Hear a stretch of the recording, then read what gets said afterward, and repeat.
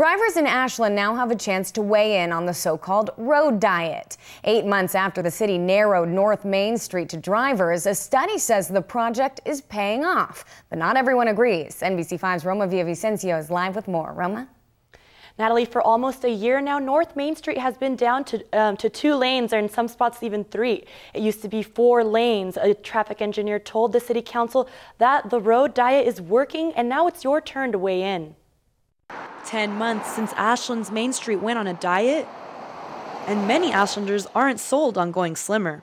I do not think that the road diet has done any benefit for traffic. In October 2012, the city brought North Main Street from 4 lanes to 3.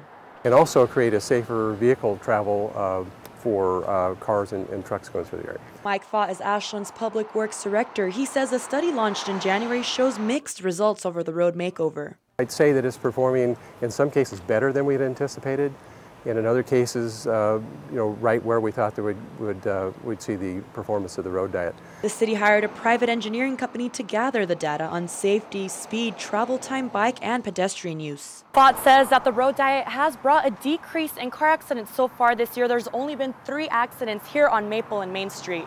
But drivers say the $180,000 diet carries too heavy a price tag for what it's worth. It seems like it was expensive and maybe not necessary, potentially actively not helpful.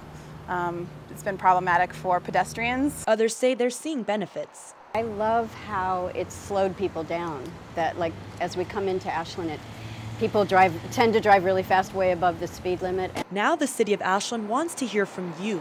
Thursday they'll post signs encouraging public feedback because after all, the road diet is just a trial based on results.